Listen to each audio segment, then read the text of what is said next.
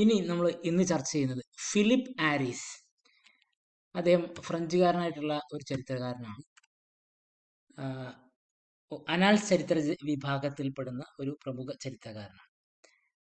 Historian of family and childhood, അതോടൊപ്പം cultural history, history of മെന്റാലിറ്റീസ് എന്നീ മേഖലകളിലും കാര്യമായ പഠനങ്ങൾ നടത്തിയിട്ടുള്ള ആളാണ്.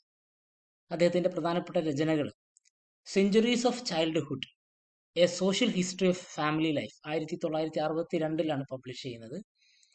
പിന്നെ western attitudes towards death from the middle ages to the present,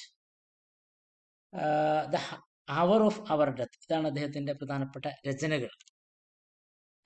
അദ്ദേഹത്തിന്റെ ചരിത്രരചന സംബന്ധമായിട്ടുള്ള പ്രത്യേകതകൾ അല്ലെങ്കിൽ അതിന്റെ സംഭാവനകളാണ് ഇനി പറയുന്നത്. രാഷ്ട്രീയ ചരിത്രത്തിൽ നിന്നും സാമൂഹിക ചരിത്ര പഠനത്തിലേക്കുള്ള ഒരു മാറ്റം, അഥവാ മറ്റു അനാൾസ് ചരിത്രകാരന്മാരെ പോലെ തന്നെ ഫിലിപ്പ് ആരീസ് പരമ്പരാഗതമായ ചരിത്രരചനാ രീതിയിൽ നിന്നും വിശാലമായതും സമഗ്രവുമായിട്ടുള്ള ചരിത്രാന്വേഷണത്തിലേക്കുള്ള അല്ലെങ്കിൽ ചരിത്ര പഠന സമീപനത്തിലേക്കുള്ള ഒരു മാറ്റം ആഗ്രഹിച്ച ചരിത്രകാരനാണ്. ദൈനംദിന ജീവിതം, മനുഷ്യരുടെ മനോഭാവം, സാമൂഹിക ഘടനകളെയുമെല്ലാം ഉൾക്കൊള്ളുന്നതാണ് ചരിത്രം എന്ന് അദ്ദേഹം വിശ്വസിച്ചു. അങ്ങനെ ഒരു പാരഡൈം ഷിഫ്റ്റ് അഥവാ ചരിത്ര പഠനത്തിന്റെ പുതിയ മാതൃക രൂപപ്പെടുത്തിയവരിൽ ഒരേ പ്രമുഖ ചരിത്രകാരനാണ് ഫിലിപ്പ് ആരീസ്. അടുത്തത് ലോങ് ഡ്യൂറി.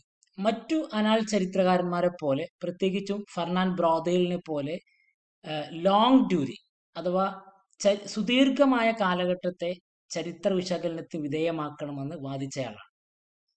ചരിത്ര പ്രതിഭാസങ്ങളെ കൃത്യമായി മനസ്സിലാക്കുന്നതിന് ചരിത്രകാരൻ ചെറിയ ഡ്യൂറേഷനിൽ നടക്കുന്ന സംഭവങ്ങളിലേക്ക് അന്വേഷണം നടത്തുന്നതിന് പകരം സുദീർഘമായ പ്രക്രിയകളിലേക്ക് അഥവാ നൂറ്റാണ്ടുകളോളം നിലനിൽക്കുന്ന സാമൂഹിക പ്രക്രിയകളിലേക്ക് അന്വേഷണം നടത്തണമെന്ന് ഇദ്ദേഹം വാദിച്ചു. മെന്റാലിറ്റീസ്. ഓരോ കാലഘട്ടത്തിലും മനുഷ്യൻ എങ്ങനെ ചിന്തിച്ചു, അവന്റെ ചുറ്റുവട്ടത്തിലും ലോകത്തിലും നടക്കുന്ന സംഭവങ്ങളെ എങ്ങനെയാണ് മനുഷ്യർ മനസ്സിലാക്കിയത്, ഉൾക്കൊണ്ടത് എന്നൊക്കെ പഠിക്കാൻ താല്പര്യം കാണിച്ച ചരിത്രകാരനാണ് ഇദ്ദേഹം. അതിനായി മനുഷ്യന്റെ സാംസ്കാരിക പ്രവർത്തനങ്ങൾ, വിശ്വാസങ്ങൾ, മനോഭാവം എന്നിവയെല്ലാം പഠനവിധേയമാക്കി. History of childhood. ചരിത്രരചനയിൽ അദ്ദേഹത്തിന്റെ ഏറ്റവും വലിയ സംഭാവന centuries of childhood, A social history of family life എന്ന 1962 പുറത്തിറങ്ങിയ രചനയാണ്. ഇതിൽ പ്രധാനമായും ചൈൽഡ്ഹുഡ് അഥവാ ബാല്യകാലത്തെക്കുറിച്ചുള്ള ഓരോ കാലഘട്ടത്തിലെയും ധാരണ എന്താണ് എന്ന് അദ്ദേഹം അന്വേഷിച്ചു.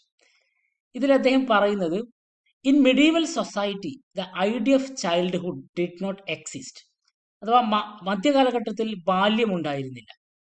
ആധുനിക അർത്ഥത്തിൽ ചൈൽഡ്ഹുഡ് എന്നത് ഒരാൾ കുട്ടിയായിരിക്കുന്ന കാലഘട്ടമാണ്. ഏകദേശം 3 വയസ്സ് മുതൽ 12 വയസ്സ് വരെ എന്ന് വേണമെങ്കിൽ പറയാം.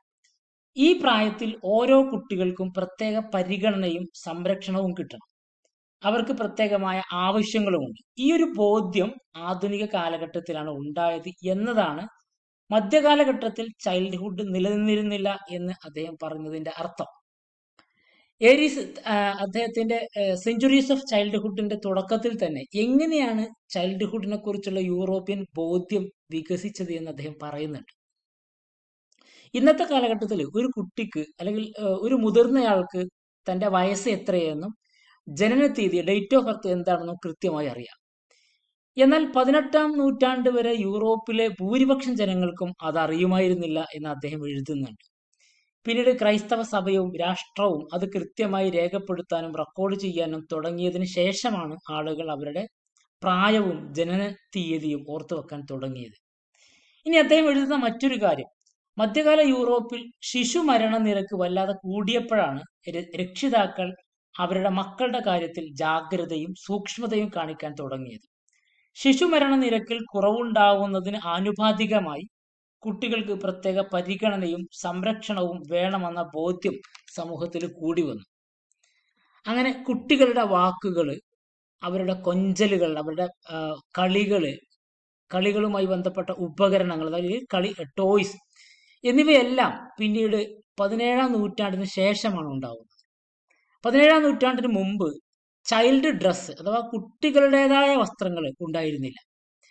ചെറിയവർ അവരുടെ മാതാപിതാക്കൾ ധരിക്കുന്നത് പോലെയുള്ള ചെറിയ വസ്ത്രങ്ങൾ അല്ലെങ്കിൽ അതിന്റെ കോപ്പി ആണ്, ചെറിയ കോപ്പികളാണ് ധരിച്ചിരുന്നത്. ഇനി അദ്ദേഹം ഡെമോഗ്രാഫിക് ഹിസ്റ്ററി അല്ലെങ്കിൽ ജനസംഖ്യാ പഠനത്തിൽ വലിയ താല്പര്യം കാണിച്ചിരുന്ന ആളാണ് ഫിലിപ്പ് ആരിസ്. അത് സമൂഹത്തിൽ ഉണ്ടാക്കുന്ന മാറ്റം അദ്ദേഹം പഠിക്കാൻ ശ്രമിച്ചു. ജനന മരണ നിരക്ക്, കുടുംബത്തിന്റെ ഘടന, ജനസംഖ്യ വളർച്ച എന്നീ വിഷയങ്ങളിലേക്ക് അന്വേഷണം നടത്തുകയും അതിലൂടെ ഡെമോഗ്രാഫിക് ഹിസ്റ്ററി എന്ന പുതിയ പഠന മേഖല വളർന്നു വരികയും ചെയ്തു. Critic of traditional historical methodology അഥവാ പരമ്പരാഗതമായിട്ടുള്ള ചരിത്ര രീതിശാസ്ത്രത്തെ അതിനോടുള്ള വിമർശനം അഥവാ മറ്റ് അനാൾസ് ചരിത്രകാരന്മാരെ പോലെ ഇദ്ദേഹവും പരമ്പരാഗതമായിട്ടുള്ള ചരിത്ര രീതിശാസ്ത്രത്തെ വിമർശിക്കുകയും അതിനെ മെച്ചപ്പെടുത്താൻ ശ്രമിക്കുകയും ചെയ്തു. എല്ലാ വിജ്ഞാന മേഖലകളുടെയും സാധ്യതകൾ ഉപയോഗപ്പെടുത്തി ഒരു മൾട്ടി ഡിസിപ്ലിനറി പഠന രീതിക്ക് അദ്ദേഹം ഊന്നൽ നൽകി. അങ്ങനെ അനാൾസ് ചരിത്രരചനയുടെ പഠന സമീപനത്തെ രൂപപ്പെടുത്തുന്നതിൽ നിർണായകമായ പങ്ക് വഹിച്ചിട്ടുള്ള ചരിത്രകാരനാണ് Philip Aris. Childhood, മെന്റാലിറ്റീസ്, demographic history എന്നീ വിഷയങ്ങളിലെ അദ്ദേഹത്തിന്റെ രചനകൾ ചരിത്രാന്വേഷണത്തിന്റെ വിവിധ തലങ്ങളെ വിപുലപ്പെടുത്തുക മാത്രമല്ല, ലോകത്തെ എല്ലായിടത്തുമുള്ള ചരിത്ര പഠന രീതിയെയും അഥവാ അതിന്റെ മെത്തഡോളജിയെയും ചരിത്രകാരന്മാരെയും കാര്യമായി സ്വാധീനിക്കുകയും ചെയ്തിട്ടുണ്ട്. ഓക്കെ.